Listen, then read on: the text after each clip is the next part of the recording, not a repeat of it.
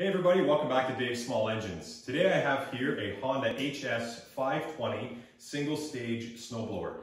This thing is awesome. It's the commercial version, so it doesn't have any of the electric start or lights or anything like that. It is just pure business. This actually belongs to a close friend of mine. He uses it semi-commercially, probably 8 or 9 driveways just around the neighborhood. And he reported to me that the auger, every time it hits a ledge or a sidewalk, it thunks and it chunks. It's also not throwing snow as far as it did when it was new. So I had a look at it. It is absolutely the auger blades, the paddles, if you will, that need to be replaced. So that's exactly what I'm going to show you how to do. Okay, so the first thing I'm going to do is make sure that the ignition is in the off position. Now this model is the commercial model. It doesn't have the hand crank or an electric start, so there's no key. And then I'm going to pull the spark plug off, the spark plug boot off of the spark plug.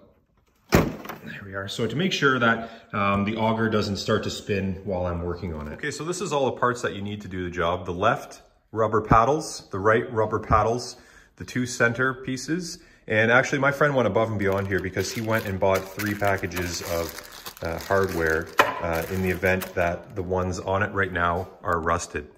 All right, so I've got the blower up here on my workbench. I've got it tilted back so it's resting on its support right there. Now, all I have to do is undo these bolts here and start swapping things out. All right, so I'm going to start on the right-hand side with these 2 paddles.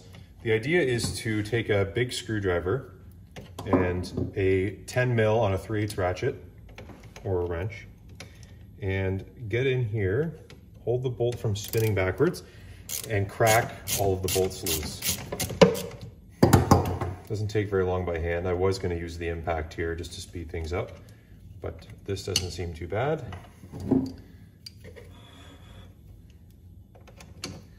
This one is already loose from me testing out my methods.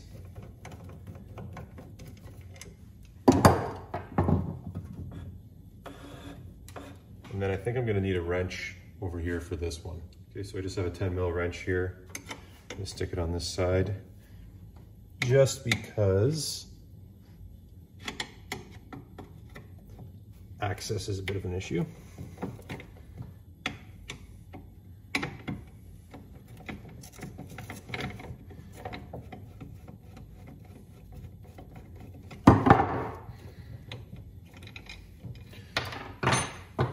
All right, so there is a worn paddle. You can see there it's got quite a, sorry, it's on this side. It's quite a groove down here. Very flimsy, but this groove I think is what we're running into the issue with. All right, here's just a side-by-side, old versus new. Yeah, so this one's quite worn. You can see here on the inside edge. That'll be the leading edge, the one that takes the most abuse. It's a good opportunity to take some time to remove some of the crud that's built up around the auger shaft here that just happens with normal snowblower use. You can use a knife or a flathead and just get in there and cut it free. Not a bad pile on that side. That, extra wear and tear that you don't need.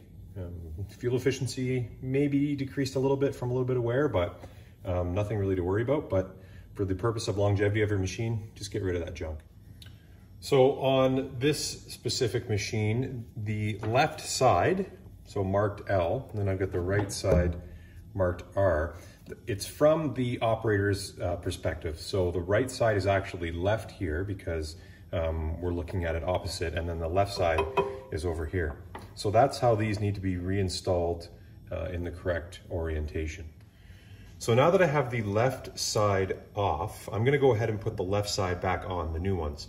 What I don't want is to get confused and fully disassemble this whole machine and then have lefts and rights and center pieces. So I find it best to replace the parts as I go along, and that way I think everything is accounted for.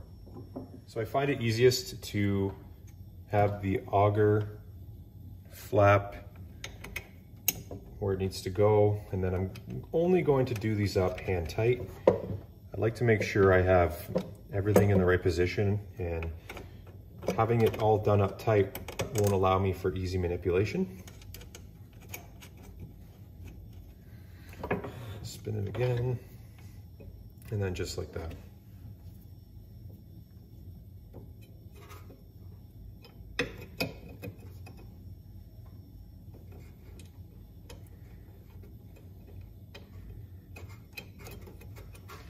Okay, I'll just wrap up the left side now.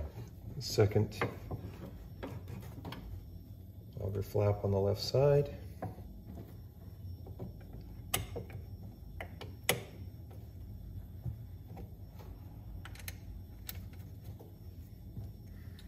Again, just hand tight. Don't forget to do it up after, but that's usually a step that I do once I have the left side or the right side completed.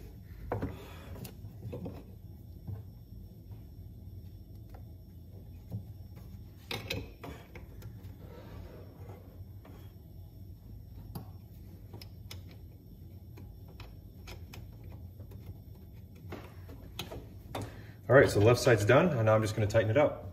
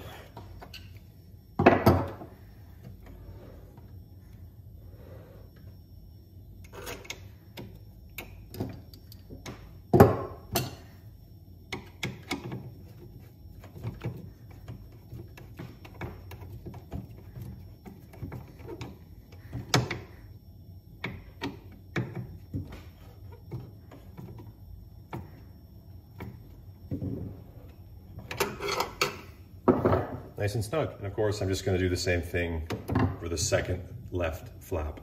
Okay, so now I've got the left side flaps in position and tight. Now I'm going to move on to the center. Now, as you can see here, these bolts are a little more rusty, but of course, I think that's because they see the most wear and tear. So again, I'm going to use my large Phillips screwdriver, essentially just to stop the movement of the bolt. You don't necessarily want to twist a lot with the screwdriver, and then just back it off with a ratchet.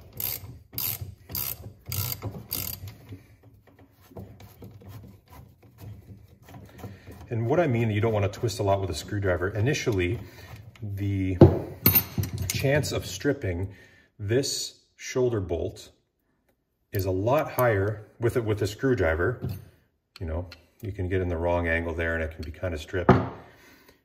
Is a lot higher chance of stripping this than the 10 mil socket stripping the 10 mil nut. That's all I mean by that. So lock it in place with a screwdriver, back it off with the ratchet, and then you can start twisting with the screwdriver.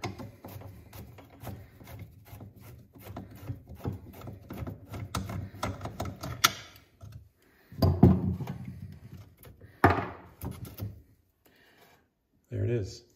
Also very worn. You can see that angle right there.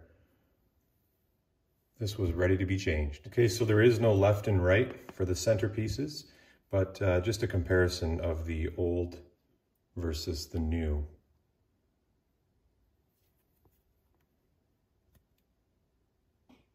Quite a bit more worn. So this is just going to slip in here.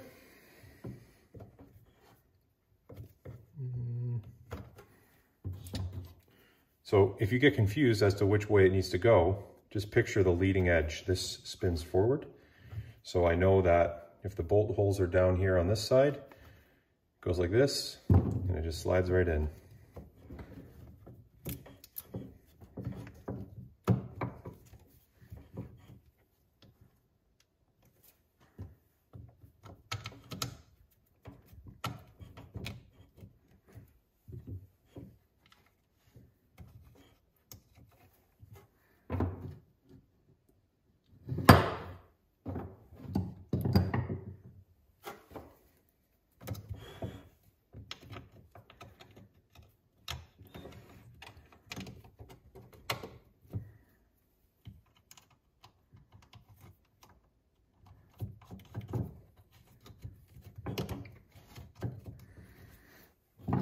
And I can tighten this one up.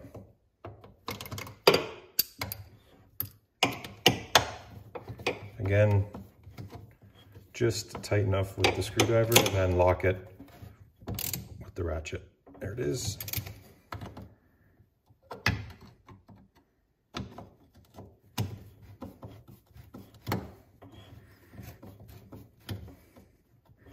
Now, if you noticed, my friend had bought the new hardware here, but these are high quality stainless fasteners, and really a little bit of surface rust here, not that bad. Like these ones here are pretty much mint. So I'm gonna save the old hardware for the next time I have to do the flaps. I don't see a reason to change it. All right, so the left is now done. Number one of the center is done, and I'm gonna speed ahead here so I don't bore you and do the exact same thing that I just did for the other center. All right, so we're 2/3 of the way there. Got the left side tidied up. Center sections are both now done. And now it's on to the right side. Well, folks, it's the exact same thing as the left side. Not much to this job. I'm expecting to see some big improvements as well with distance the snow is thrown. I'll have to ask him and get a report on that. But the reality is this is a wear item. This friend of mine, he uses this snow blower, not commercially, but also a little bit more than homeowners, an average homeowner would use. He does a few driveways every time it snows. So, you know, every time it snows here in Ontario, Canada, he's doing 6 or 7 driveways. And that can take a toll on a piece of equipment for sure. And this is, as I said, a wear item. These are meant to be replaced, just like tires on a car. And of course, the more you use it, the quicker they wear out. Okay, very worn, as you can see. I've got the other left one here. Just gonna line it up, put it back in.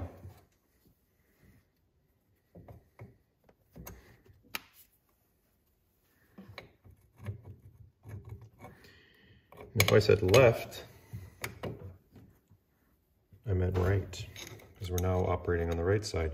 Kind of confusing because, of course, I'm looking at it here and it's the left side of the auger from my perspective, but the little sheet that it came with noted that the perspective is based on the operator's normal position behind the handlebars.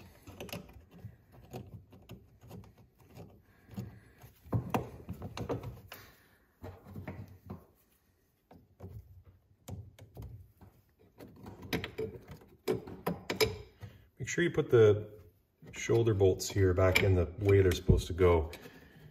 If the nuts are to the inside, it will affect how the snow is thrown, and we don't want that.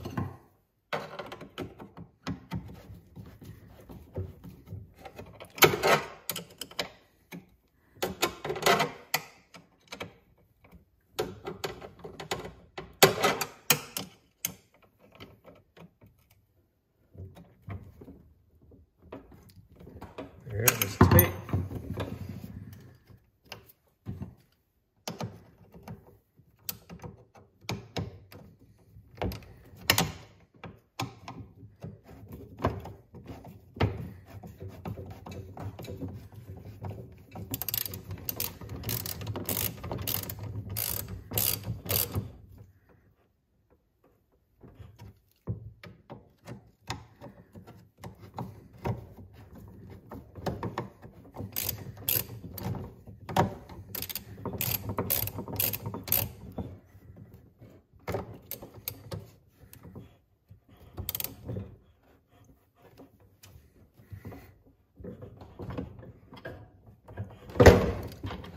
Oh, it's kind of tricky because it wants to pivot the whole machine.